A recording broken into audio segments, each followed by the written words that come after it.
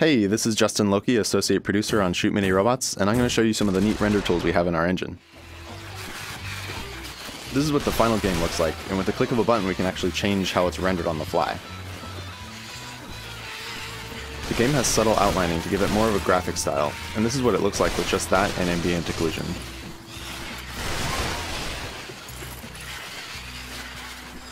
This is what the game looks like without any lighting, post-processing, or the outlines. The game definitely changes a lot by adding those effects. And here's the game with just lights and ambient occlusion. You can see some of the lights are colored, which can help bring out certain tones and moods in a scene. This mode shows the size and shape of lights, which can help us see bugs with lights. This mode shows geometry normals, which can help us see what's going on when surfaces get turned inside out in 3ds Max. The wider an object is here, the more lights are touching it, and the more likely we'll have a performance issue. We use this mode to identify those problem areas.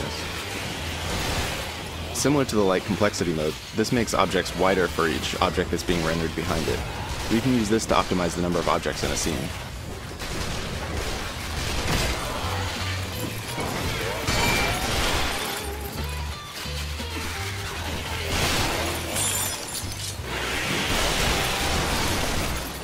It's surprising how playable some of these modes are. Most are actually made to help us fix bugs, but after seeing some of them, like the outline mode, we actually considered shipping some levels with these stylized rendered modes as a bonus or extras feature after you beat the game.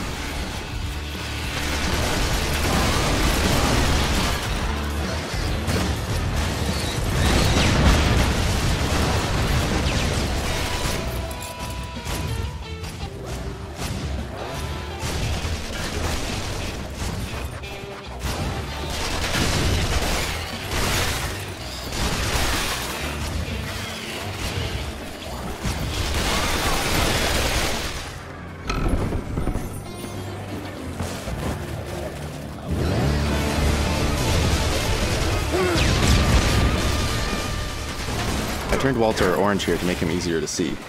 We actually call this mode Limbo Mode in the office because it makes our muddy village level look a lot like the downloadable game Limbo.